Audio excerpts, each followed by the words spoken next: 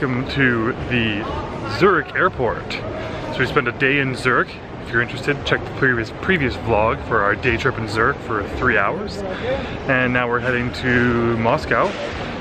So we're gonna do Swiss Air short haul flight, which is set, the business is set, normal seats, just one empty one in the middle, so. Yeah, it's not the best business class in the world, but you get that extra seat. Snacks we get, and pillows are important. Or those are important. Katie's tired, she really wants to go to sleep, so. I just said I'm important, I meant the pillows. But we're gonna head into the lounge and enjoy the lounge, have a shower, and eat some food. Actually, that's past tense, we just did that. But we're going into the lounge. He's gonna edit it. Show you the lounge. Had a shower there. Really nice. No, had a shower. Don't do it. It's a really nice lounge though.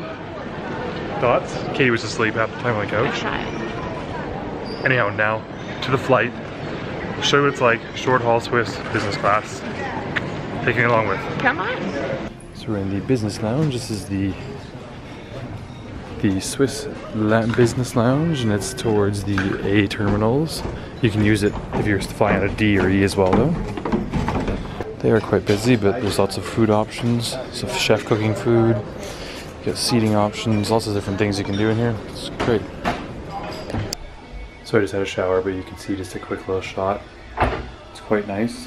It's all sort of like that nice tiled floors, nice full shower. Just nice to be able to sort of freshen up and get the sweat off after a long day of travel. So it was a quick shower, really easy to get in. I was in here in like 30 seconds with them walking in the lounge, so nice option. And the Senator, sorry, this is the lounge next to the Senator one, just the business Swiss lounge. Kind of funny, we actually didn't realize we had to go back through customs because we had to clear through customs to get to our gate. And here we go, we're pretty much here now. We thought we were like right at our gate at the lounge. We'd still have to go through customs and everything. Anyways, keep that in mind. If you're going out of the D, you have to clear customs before you fly out. We were still behind in the EU. Wasn't a big deal because in Switzerland they're so fast, so we got through so quickly, but anyways. So we're seated here, it's a bit of a gong show getting on, but you can see like this is the window seat, the middle seat, and then my seat. And they just don't fill the one in the middle, so this is kind of like our junk seat. We can put all of our junk there. Junk. Sick entertainment system too. That Airbus A320 folder will keep you busy for a little while. So if you're flying on this, you might want to bring your own entertainment. Otherwise, it's pretty basic. It's essentially like an economy class with this empty seat in the middle, and you get a bottle of water. Pleasant. We should actually get a meal too.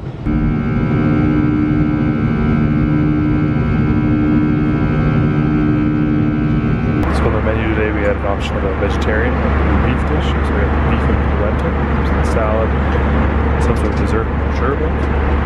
Katie has the ratatouille, and cheese has the cheese. If you give her a block of cheese, you could literally give her nothing else and she'll be ecstatic. Just cheese and chocolate. She's very tired.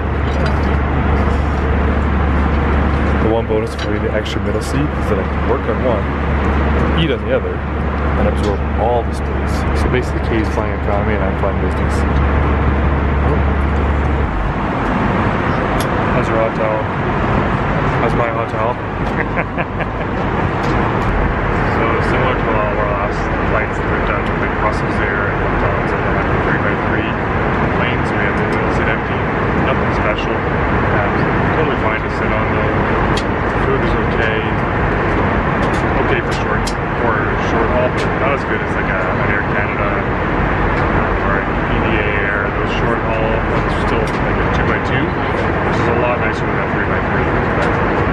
But it's doable. There's no power in the seat, no USB charger, so my laptop died, couldn't charge it anymore. Again, not the end of the world, but it's nice perks that a lot of other business classes still have for short haul.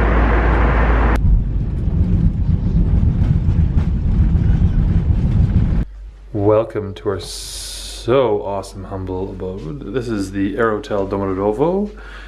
We're staying here for one night on our way to St. Petersburg. Katie, tell me, how was your flight with Swiss Air? Their service was really, really attentive. She hated the food.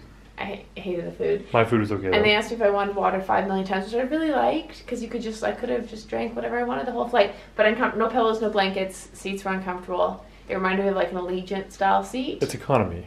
No, but that's not like comparable to like an Air Canada economy or like a WestJet economy.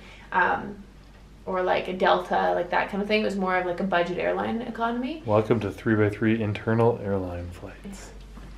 So, final summary. Oh. Not great, not great. It's fine. Fine. I don't know. It's the end of our journey. I think if it was the beginning, I would have been more positive. The guy was attentive, really nice.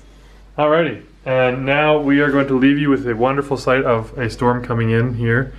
We had to close our window because it was starting to rain and we thought it was going to blow the window down. So we'll see you guys tomorrow when we head to St. Petersburg and get our trip started finally. Vlog's not over yet, it's just getting lit now. I ordered chicken kebabs. We got chicken wings. That's cool. And then we got a pizza. Just takeout. So we're sitting here working in this fine room, enjoying our fine view. Look at that sun. And now the vlog is about to get boring. So we'll see you guys tomorrow when we head to St. Petersburg.